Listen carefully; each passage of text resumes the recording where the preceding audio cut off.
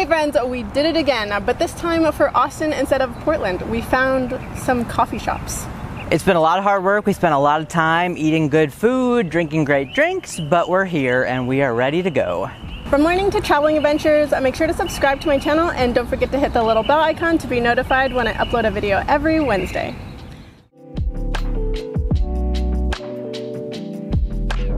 Hi, I'm Mehul. I'm on this adventure because I used to own a coffee shop, so I have a unique perspective there, except that I don't actually drink coffee. So my opinions will be from the perspective of different drinks and just kind of the atmosphere and the ambiance of these places. And yet again, I'm here for the aesthetic, culture, and yummy drinks. Starting things off, we have Saten. I again had to find one of the only, if not only, Japanese themed and owned cafes in the Austin area. We went to the Canopy location, which is one of 2 locations currently. They had one really good non-coffee drink. It was the brown sugar lemonade, which I highly recommend for non-coffee drinkers.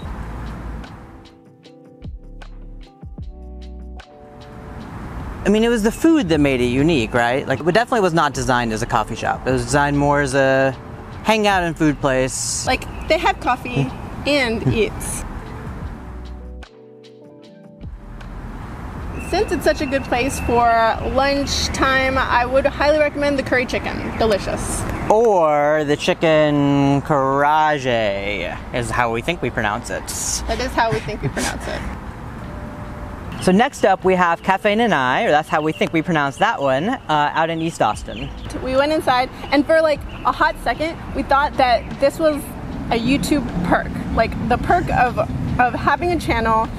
We're getting insider access to this really cool cafe that wasn't yet open again to the public inside, and then a bunch of other people started coming inside. So you could tell that she put in a lot of hard work into what the coffee shop was. So it was really beautiful. What I liked about it was that the baked goods seemed to be homemade and very unique. Really, the ham and cheese though. And the orange treat. What was the orange treat called? I don't know what it's called, but it's whatever orange cake they have for breakfast. Get it. Comment below and share your favorite coffee shop in Austin or other cities. Next up we have Revival Coffee, which is owned by the same Latina lady that owns Te Quiero Mucho. And it kind of has the same vibe in that it's very pink.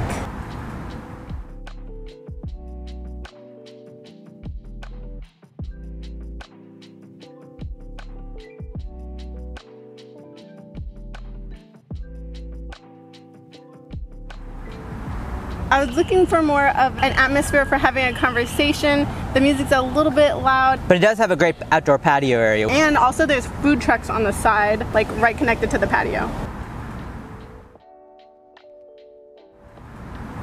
Get the horchata drink, because they sold out of it and they've got to be sold out for a reason. At 8 a.m. I drag him everywhere at 8 a.m. in the morning. Sorry.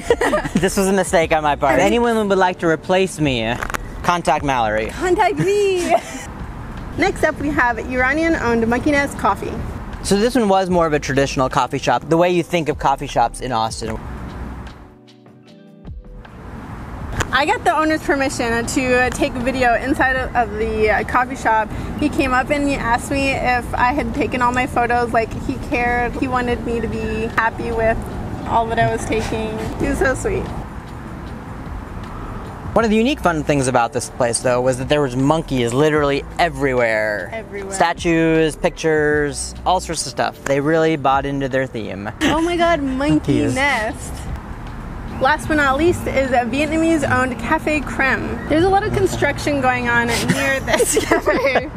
But once you are able to park, it looks very bland from the outside. It looks so... doesn't even look like a cafe of any sort except for the name. And then you walk in and it's amazing. It's amazing. It's well lit. There's a local artist's art on the wall.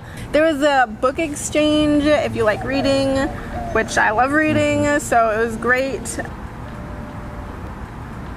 They had great food. They had freshly made tacos instead of the pre-prepared ones you get everywhere else. They had amazing crepes, savory and sweet. Would highly recommend the Nutella. Just get one of everything. Just get one It's of all everything. worth it. Yeah. It's just not a really good resource for finding minority-owned businesses. So many hours were spent trying to find just these 5 coffee shops. So if you're interested, make sure to check them out. I put their Instagrams in the description below. If we missed one in the Austin area, please comment below and we look forward to checking them out. If you like this video, check out the Portland coffee video right here, somewhere over here. And thanks for watching it, and make sure to smash the like button. Don't forget to subscribe, and I'll see you next week. Bye! You're so far!